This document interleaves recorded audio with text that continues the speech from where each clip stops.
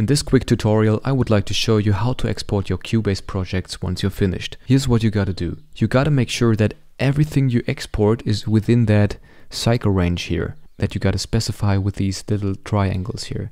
The easiest way to do that would just to select everything you want to export and then press P on your computer keyboard.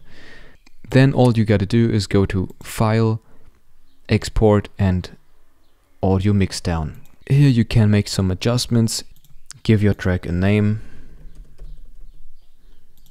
Tell Cubase where you want to export your track and choose your file format, which you can specify here. For example, you can go with a classic WAV file or an MP3 or a FLAC or whatever this is, Ogg Vorbis. Let's just go with Ogg Vorbis and set the quality to 1. And if you're done, just press Export Audio in the bottom right corner here.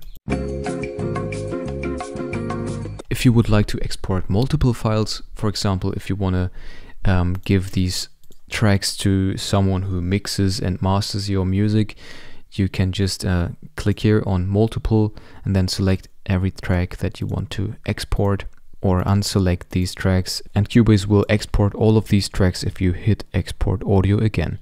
I'm not going to do that because I don't want to crowd my desktop with too much shit, so that's it for this video.